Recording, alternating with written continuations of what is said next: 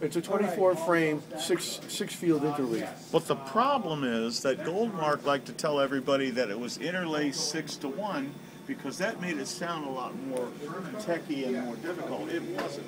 It was just 72 interlaced 144 feet. That's fine. But at that rate, you only get 2 colors per field.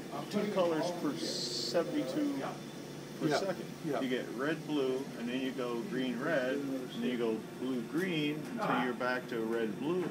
Right, but that's not the way it works. In other words, you can't think of it that way.